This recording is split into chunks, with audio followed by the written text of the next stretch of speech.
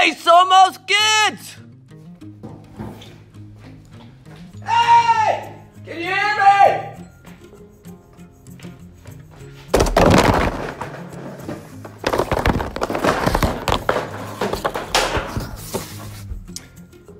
I've got a question for you. Have you ever tried to tell someone a story? If you have, go ahead and raise your hand. Maybe it's easy for you, and you can talk for hours and hours and hours about your trip to the beach, or maybe what you ate for lunch at school. Or maybe it's not so easy, and you can barely say more than, "Hi, my name is, Coy." The end. Whether it's easy or not easy to tell a story, here's something we want you to know. Your story matters. Why? Well, because your story is about more than just you. It's about God, the one who created you. Your story is a part of God's story, which makes it a part of the most important story ever.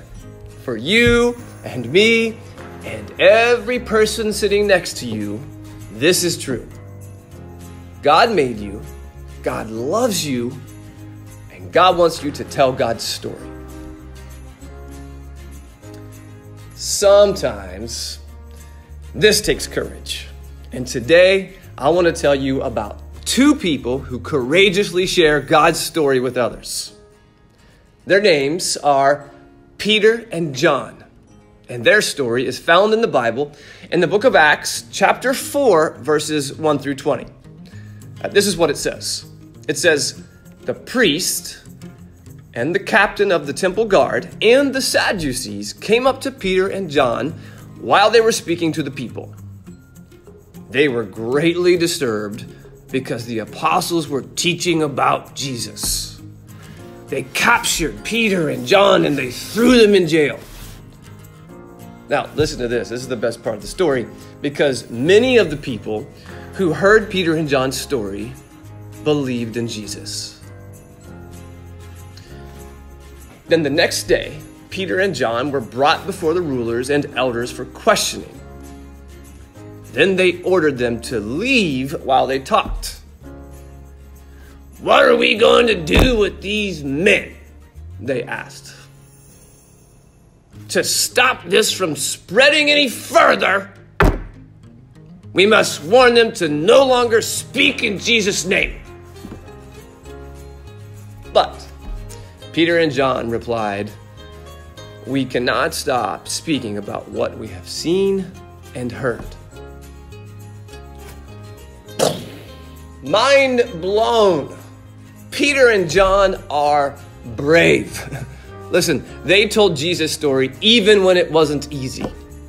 Now, maybe you are wondering why. Why would anybody do this? And here's why. Because Jesus changed their lives. Have you ever heard really great news that you couldn't wait to share? Maybe you received an award at school, or maybe you kicked the winning goal, or maybe you found out you're going to have a baby brother or sister. Can you think of anything? Okay, really quick, shout out your really great news. When you have something exciting to tell others, you want to share it with everyone. And that's how Peter and John felt. They had to tell what God had done for them and for the whole world. And just like them, you have a story to tell about what God has done for you and wants to do for everyone. You can share God's story. The question is, who are you going to tell?